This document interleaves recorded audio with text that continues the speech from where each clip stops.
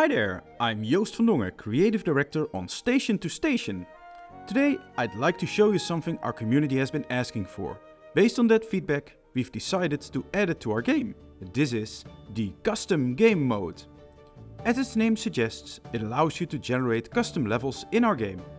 Custom game mode exists next to the main campaign. The campaign itself features 32 handcrafted levels.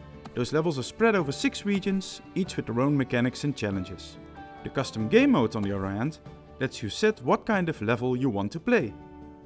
Our level generator can produce infinite amounts of different levels for you to enjoy.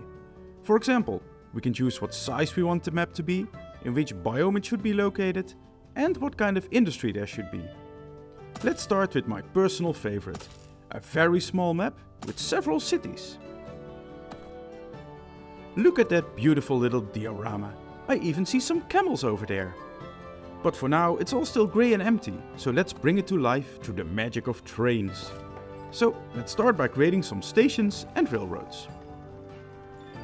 As you can see, whenever a building is finished, we get this beautiful effect that adds color and life to our worlds. Connecting buildings also gives you new buildings and cards. At this size, the finished level has lots of trains and railroads close to each other, which is very cute to watch. Now, this was a very small map, but we can also do the opposite, a very large level. Here you can keep adding more tracks for a very long time. Or how about something crazy, like a map with farms in the desert, or extremely high cliffs.